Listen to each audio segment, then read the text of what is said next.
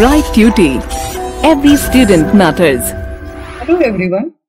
Now we are coming to discuss other effects of the Industrial Revolution inside this chapter, the Industrial Revolution. This chapter is focused in the context of Britain, or we can say England. So after that, now we are coming to discuss with other effects. What were the other effects of Industrial Revolution? In which context? In the different contexts like economic effect, political effect, social and religious effect, all such things we are coming to discuss inside this topic. So first of all, coming to discuss about that economic effect. It is affected the country like England, and what were its effect on the European continent as well as throughout the world. So this way, first of all, we are coming to discuss inside the economic effect other factory system. This is the economic effect, the factory system we are coming to discuss. Inside this factory system, the first great change which brought about the Industrial Revolution was breakup of home industry. Home industries, earlier textile were most of the work. 70 to 80% were work done by the people in their homes. So this home industry were completely broke down and its replacement by the factory system. And this is the new system which was developed in England. The old methods of small scale production in the homes by families with simple tools could not compete with the machine-made goods because it was time-consuming. And already in the previous part, in the previous slides, we have already discussed about that. The gradual development of the machineries, technology, which brought a complete revolution change in the industries. The application of machinery and large-scale production stimulated the growth of division of labor in the factories. So this way, the employment generation was also taking place in industries. Then next, it comes about that expansion of industry and increase in national wealth. This is now our focus is on that in national wealth. How? With the expansion of industry, the country became rich. So we are coming to discuss inside this the generation of wealth with the help of the industries, with the introduction of the machines. The Industrial Revolution gave stimulus to new industries which began to manufacture goods on a large scale. Earlier, these textile industries were there, but most of the work were done by the family members in the home. But now, factory system has been developed with the help of the new technology, with the new machines. So now the production can be done at a mass scale, at a large scale. The enormous increase in production led to a great rise in the national wealth. It was the Industrial Revolution which made England a rich country and enabled her to stand the strain of the Napoleonic Wars of 1795 to 1815. This is the entire time period for the Napoleon. In 1815, Napoleon was defeated in the Battle of Waterloo. Before that, since the 1804 till the 1815, he was a military dictator, ruler of France,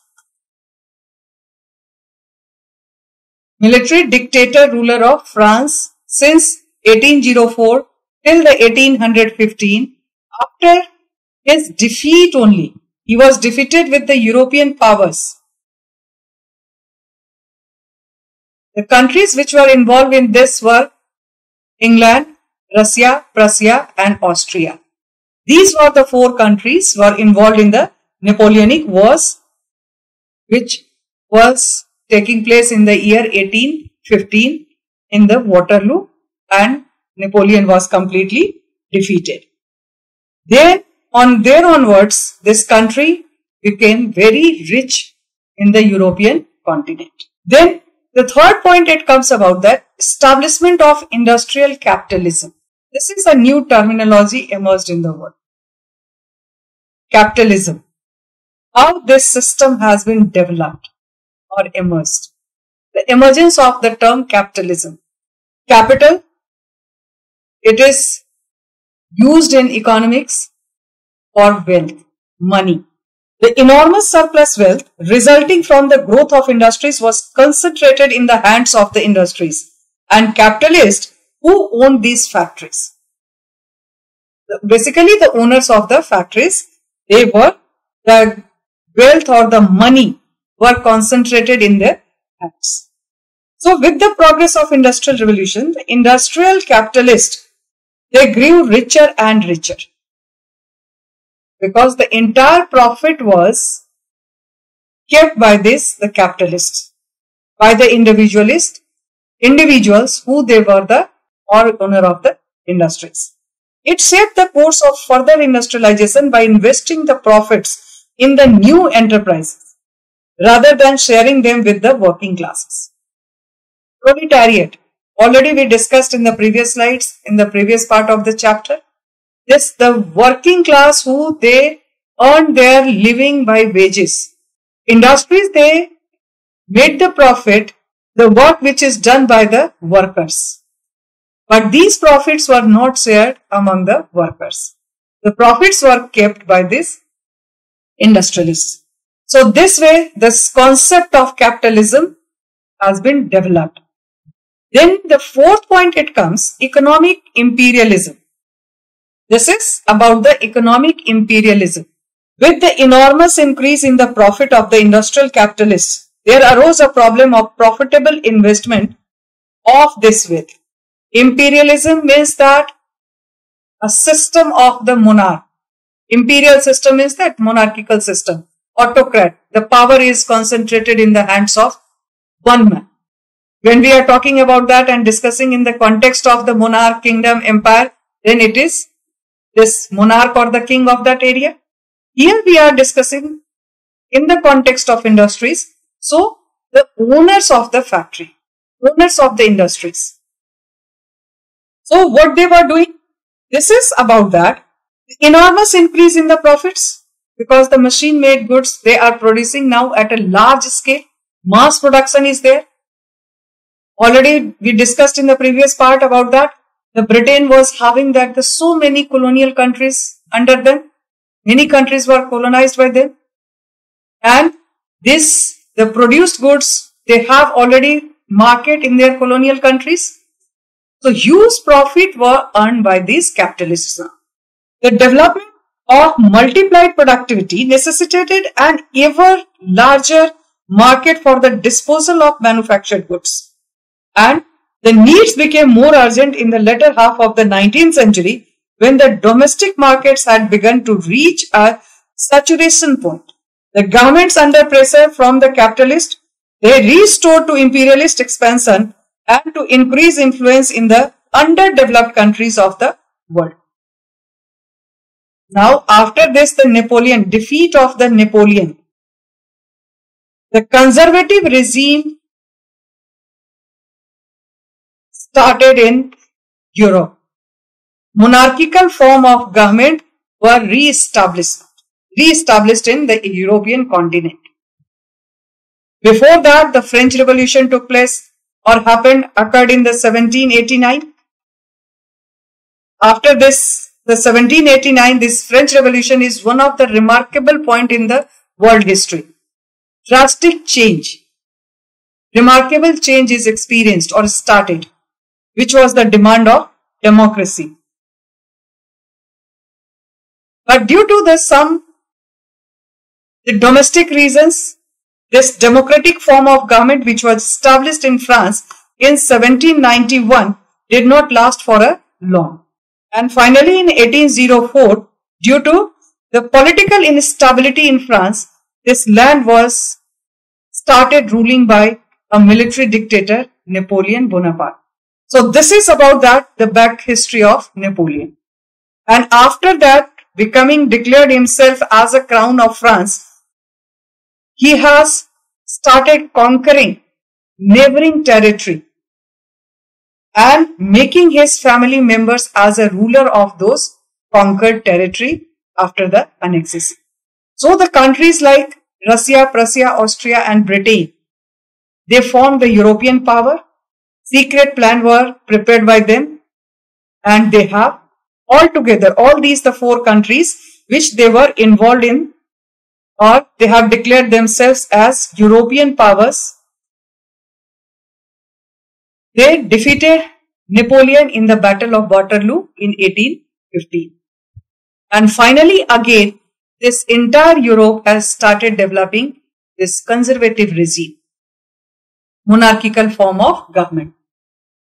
And in this manner only, this France was given the charge of the Bourbon family, which was the long traditional or hereditary family whose rulers and whose descendants were becoming the ruler of the France.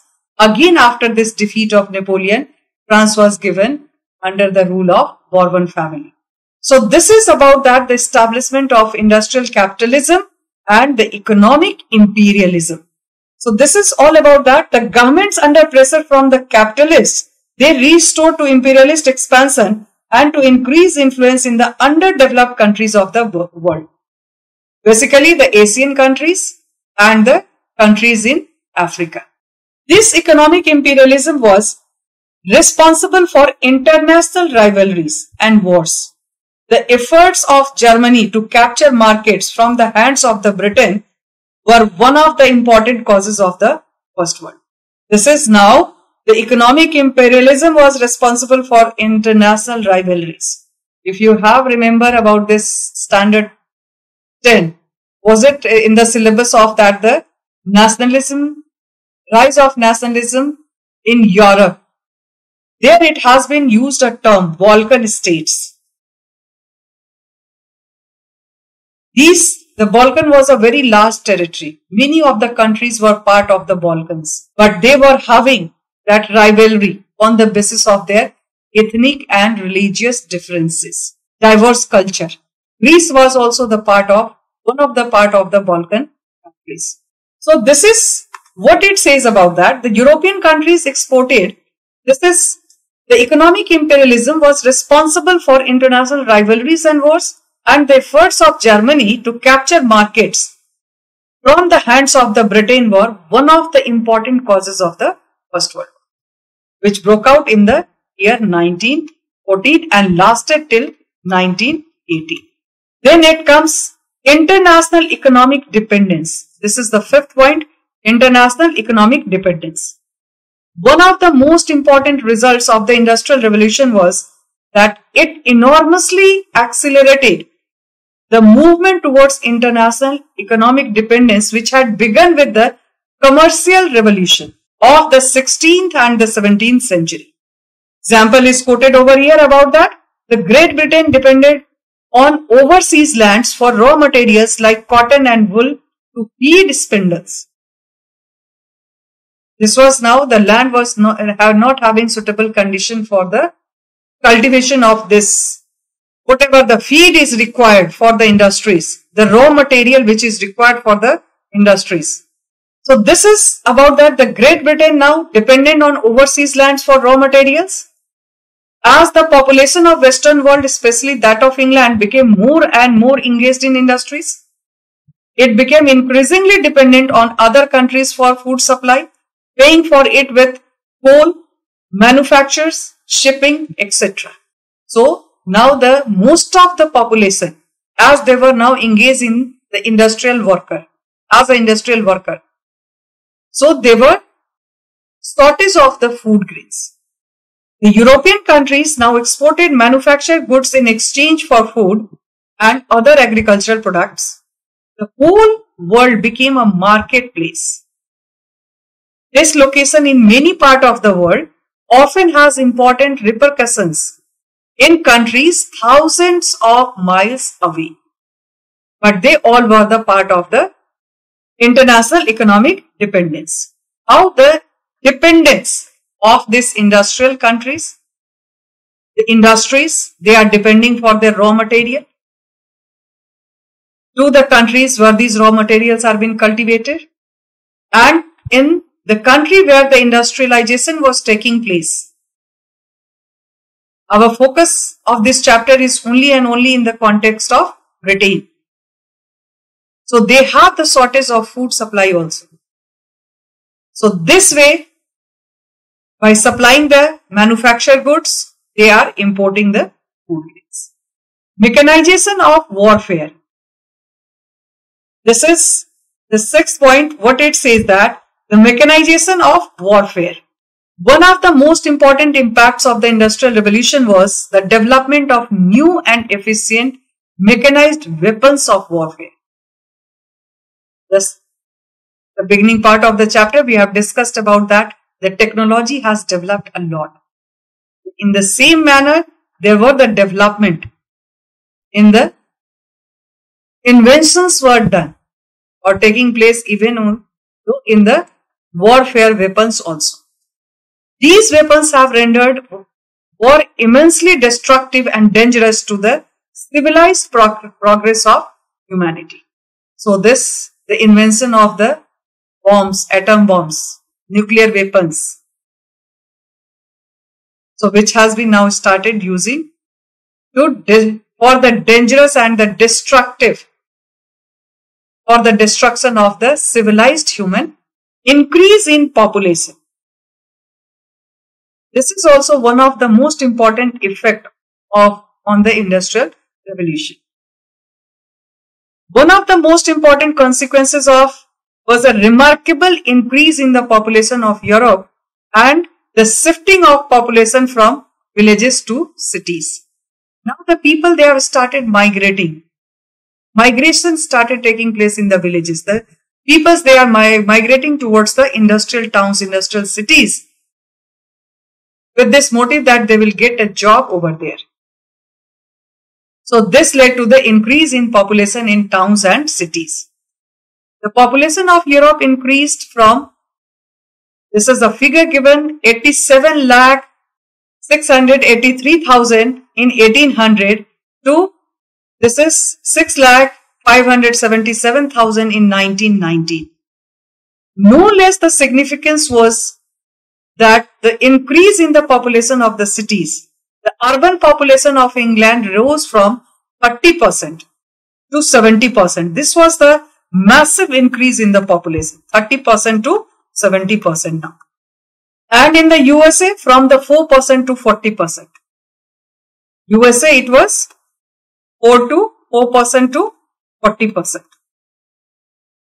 Then it says that this large growth of urban population brought in its train new problems in the economic and social spheres, new problems of health, education, and the problems in the family life. Everywhere. Not only one point is given over there. So this is the increase in population, how it affected. It affected like that. There is 30 to 70% in England. This was the growth rate of the population, 4 to 40% in USA. Then what was its effect? The increase in population. The problems were faced in every sphere. It affected both the social and economic life of the people. The problem related health increased, education, and the family life. Then this is the last point of the economic effect. General masses grew. How this? General masses grew to the poor. How this poverty was the result or the effect of this industrial revolution. This is the capitalist class grew richer, but the general masses on the other hand grew poorer. Just now we have discussed about that this expansion of industry and increase in national wealth. Then we have discussed about the establishment of industrial capitalism. So this way, this capitalism created the enormous wealth for individual. The profit which has been earned by this capitalist, they were not shared among the working class people. So this was the consequence of industrial revolution, that general masses, they were just going towards that, the different direction. Not they are earning a good wages from the factories, but in place of that, they are becoming poor. Due to severe competition to machine-made goods, a large number of people who used to earn their livelihood by spinning and weaving or from other small crafts were reduced to merely factory workers. Earlier, who they were considered as the weavers and the craft producers. With this, the industrialization and the mechanization and the growth of the factory system, now these producers, they merely become the workers. This is also one of the reason behind it. The small farmers or yeomen devoid of supplementary income from home industry, and they were compelled to sell their lands and become mere factory workers. This led to the impoverishment of general masses. So this is the cause and the reason behind it, why this general masses, they grew. In place of that, the producers, now they have become the workers. This is the main reason behind it. This is the picture of the factory system. This way these factories, they grew in the beginning or in the first phase in the England. Then it comes about that the political effects. What are the political effects? It results the industrial revolution just like as the economic effect. Equally, it is very significant. Strengthening of the middle class. This is now we are coming to discuss bourgeois who owned and operated the factories. Then they were the foundries and the mines profited enormous by the revolution. It was conscious of its power and wanted to use the political ends. Now this, how to bring the political ends in this factory and the factory system? In England, the parliamentary reforms which happened in the year AD 1832. According to this, redistributed seats in parliament to grant representation to unrepresented towns in new industrial districts gave the right to voting to a large group of moderately well-to-do. Earlier, this voting right was given only to the wealthy person. Every citizen in the country, they were not given this voting right. But with this, with the industrialization, who the people, which mass, which section of the people, they got this voting right to bring the political ends. In England, the parliamentary reforms of AD 1832. Reforms were there. This is the parliamentary reform.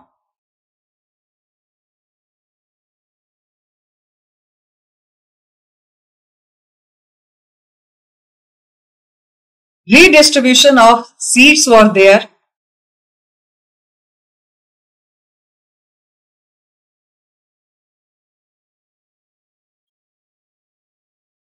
And what happened finally? The middle class, which now became powerful, successfully put down the agitation of the Chartists.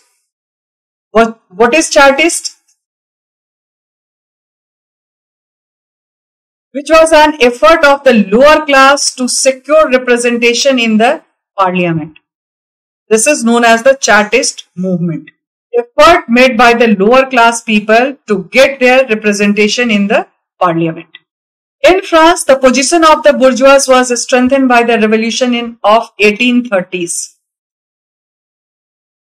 The government established after the revolution was under the effective control of the middle class. The Zollverein established in Germany mainly benefited the bourgeois. This is now Zollverein. It is a trade union or custom union. It was formed in Germany with the initiative of Prussia. And this was established mainly by the Germany benefited the bourgeois. Bourgeois were the main who they were benefited with this. Simply the meaning of bourgeois is the middle class.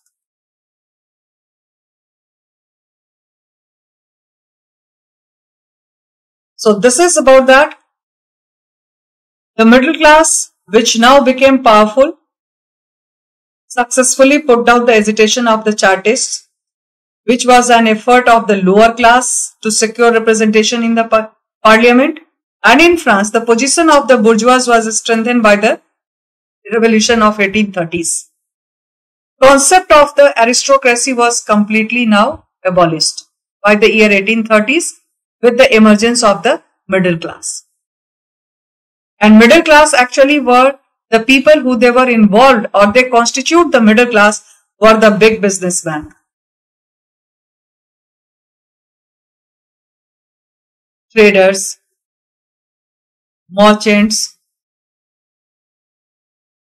professionals. They were mainly constituting the middle class, and they are known as the bourgeois.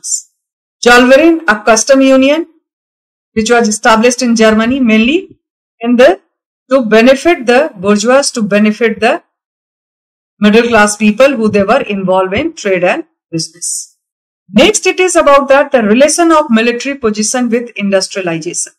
The other important result of the Industrial Revolution was that the military power of a state now depended on the extent of industrial progress made by it. This is the result. Relation of military position. This is the military of the country, army of the country, defense forces of the country, and their relation with the industrialization. In the latter half of the 19th century, England, Germany and France emerged as strong military powers as compared to Russia, because the latter they had relatively made less progress in the field of industry. This is the main reason behind it. In the second half or the latter half of the 19th century, this England, Germany and France, these three countries has emerged the strong military power when it has been compared with Russia. Because in beginning of the 19th century, Russia was also, but after that the industries were not developed or not established in Russia. This was the main reason behind it. Russia did not make progress in the industries, in the field of industries. It was the most powerful factor which contributed to the dominance of England, France and Germany over Europe in beginning of the 20th century. In the latter half of the 19th century, Japan accepted the Industrial Revolution and became a dominant power and challenged Russia. The latter half of the 19th century, Japan is an Asian country.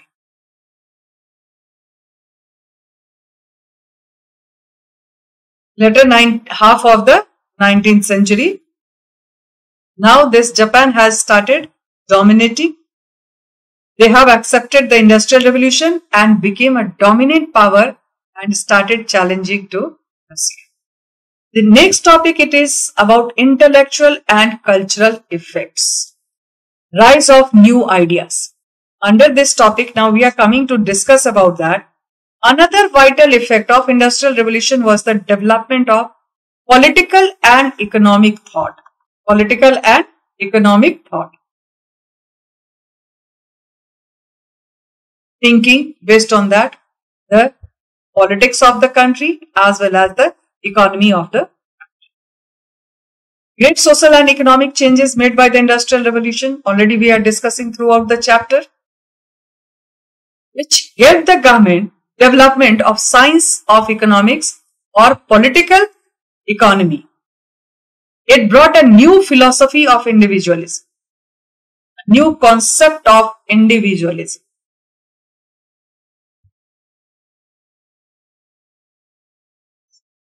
Gradually, we are coming to the different terms which has been used particularly in the context of this chapter.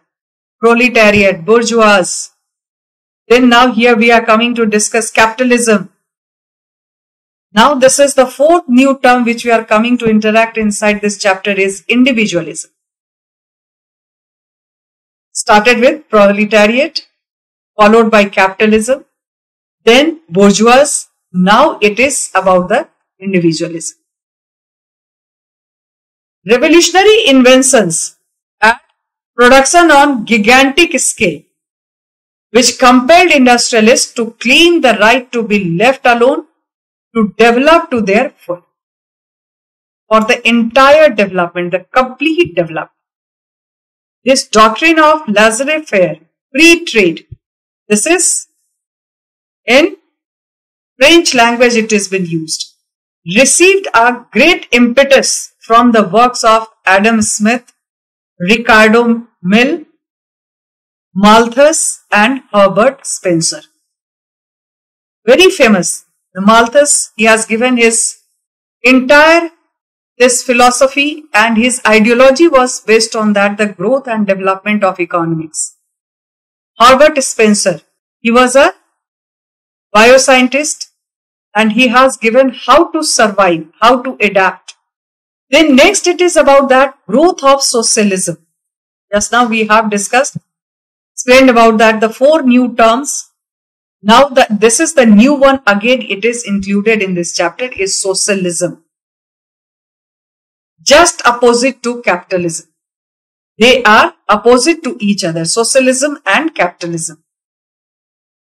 Extension of the 18th century doctrine of laissez-faire by the governments in the first half of the 19th century and the operation of principle of free competition, free trade and the free competition in the economic sphere. Free competition with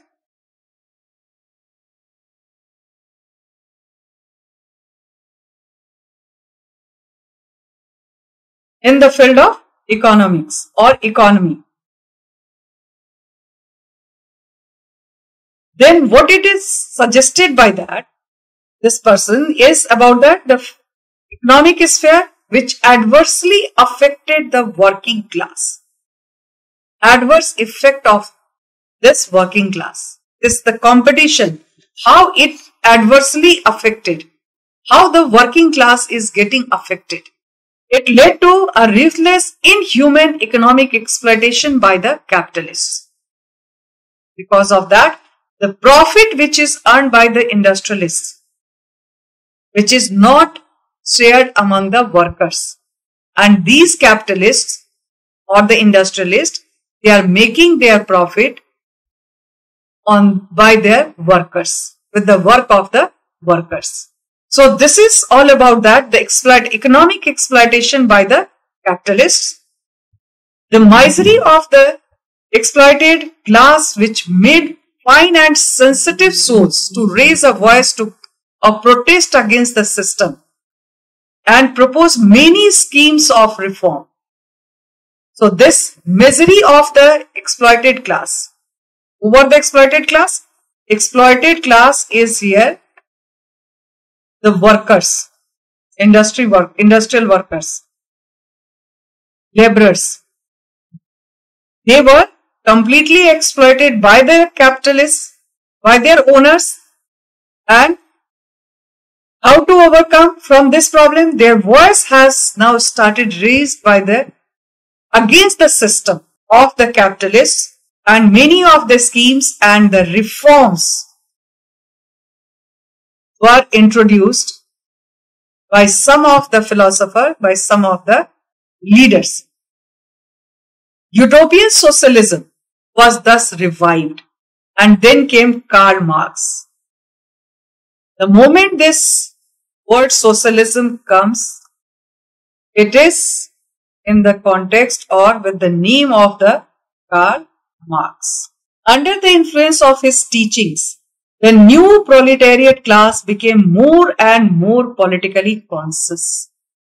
With the teachings of this Karl Marx, this proletariat class, the working class, now they are greatly influenced by the teachings of Karl Marx.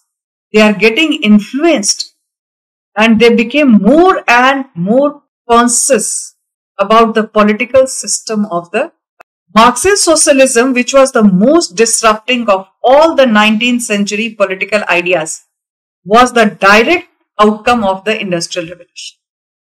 It was just the Marx, the theory, his philosophy was the direct outcome of Industrial Revolution. Means what? That the theory, the philosophy which is given, the ideology of the Marxian theory was that the profit to be shared among the workers, which was just against the capitalist theory. So it is said that it was the direct outcome of the Marxist philosophy or the theory, ideology of socialism is directly the outcome of the Industrial Revolution. Then next it is about that rise of engineering research. The Industrial Revolution stimulated scientific investigation and research. As technological skill became more and more complex, experts are required to manage and improve them, which gave rise to profession of engineering. This is now profession.